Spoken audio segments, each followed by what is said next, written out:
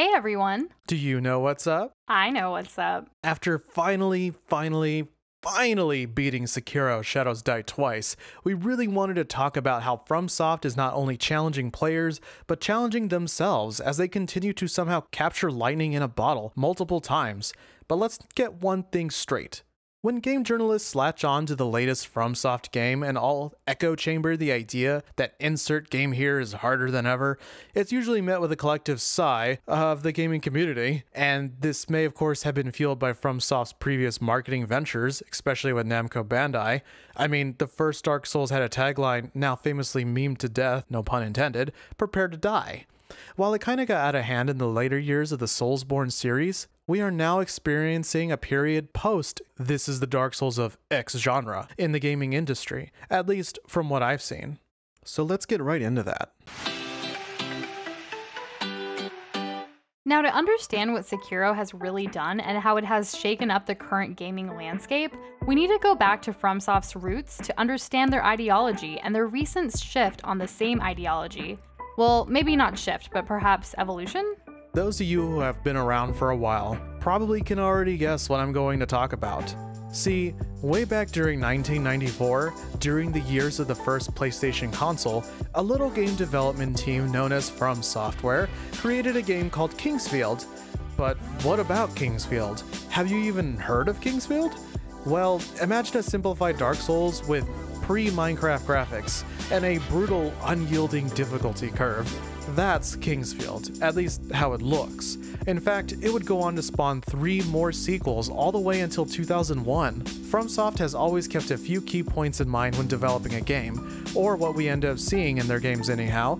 Level design with its sprawling and interconnected pseudo-dungeons, enemy design where you need to be aware of your opponent's strengths and weaknesses even more so than your own, and of course, soul-crushing but fair difficulty.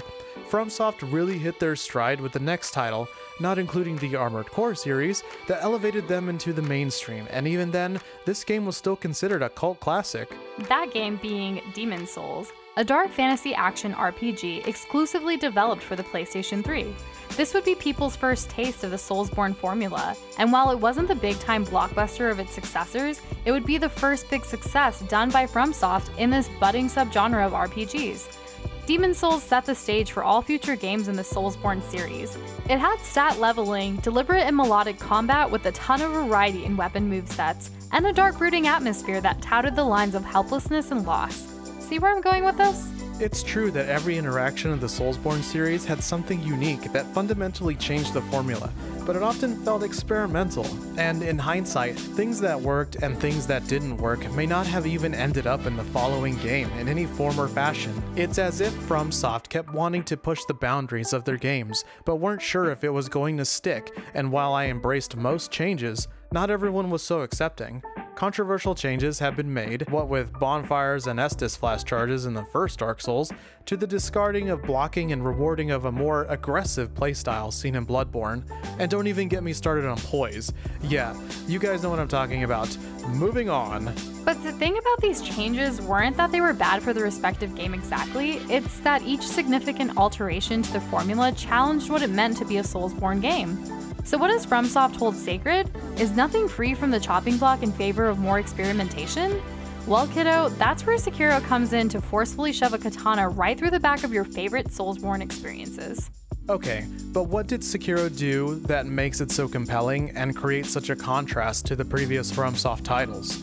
Well, for starters, and probably most surprising, there's no multiplayer. That means no invasions, no jolly cooperation, and worse, no trolling, which of course directly means no hate mail.